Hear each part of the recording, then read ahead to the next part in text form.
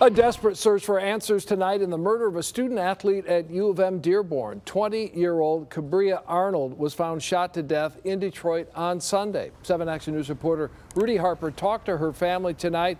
He's live on the west side with more. Rudy? Hey Dave, we just wrapped an interview up at the family's home. As you can imagine, they are in disbelief. She was murdered just blocks away here from the 8th precinct. Behind me, her mother told me tonight that she was a standout college softball player and had a promising future. She was my girl.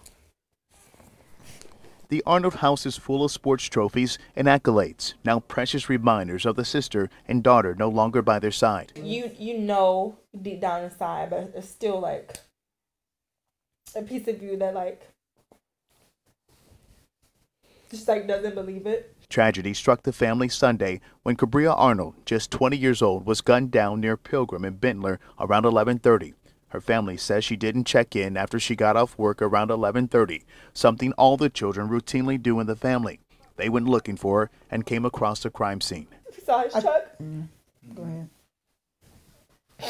I've always told my body on the ground. Okay, go ahead. And it was her. And it was her. The 20-year-old standout student athlete signed a scholarship to play at U of M Dearborn. Her player profile posted on the university's athletic website. As police hunt for a killer, the family says Arnold would want them to choose forgiveness. She would be forgiving of this person because everyone has trials and tribulations. And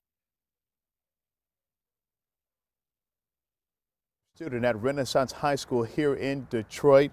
They also say that she aspired to be a nurse to help others in her community. The family says she had no enemies.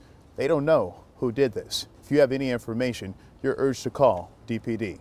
Live in Detroit's West Side, I'm Rudy Harper, 7 Action News. Amazing to hear her mom talk about forgiveness. Thank you so much, Rudy.